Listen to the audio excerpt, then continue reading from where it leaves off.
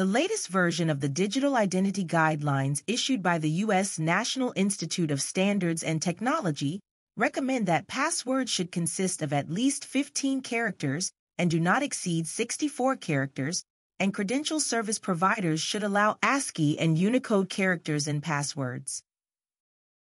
Most importantly, NIST believes that using a mixture of character types in passwords and regularly changing passwords are no longer considered best practices in password management. In the latest password guidelines, NIST suggested that credential service providers stop recommending passwords using several character types and to stop expiring passwords and mandating periodic password changes unless the password has been compromised. Additionally, NIST requires CSPs to not use knowledge-based authentication or security questions when choosing passwords.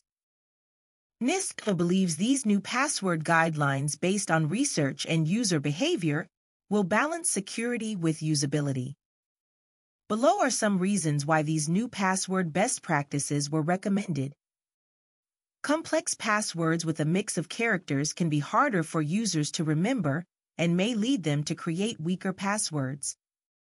Requiring frequent password changes can lead to users creating weaker passwords or writing them down. When passwords are already long and random, requiring specific characters adds little security benefit. Complex passwords can make it easier for brute force attacks to compromise passwords. User-friendly password policies can reduce the risk of phishing attempts. Thank you for watching this educational video produced by Identity Management Institute.